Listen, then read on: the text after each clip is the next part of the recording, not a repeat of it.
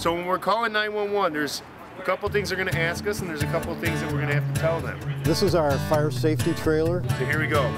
We use it for the second grade here in Oak Park. 8, 9 years old. The kids are very receptive. Don't run into the smoke. Don't run around, right? You can talk to kids about fire safety, but when they get in the trailer and they see things, they actually do some of the fire safety strategies, we find that they retain that knowledge much better. What does that mean? The trailer inside is set up to simulate a home. So we're going to pretend that this is your bedroom. That's going to be your bed, that's your bedroom door, and that's going to be your bedroom window. The trailer is actually pretty interesting in that we have a miniature kitchen inside there. What we do is we set up props to show fire safety. The hazard is the metal pan in the microwave.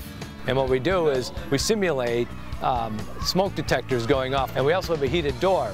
So we teach the kids to feel the door with the back of their hands. Is it warm?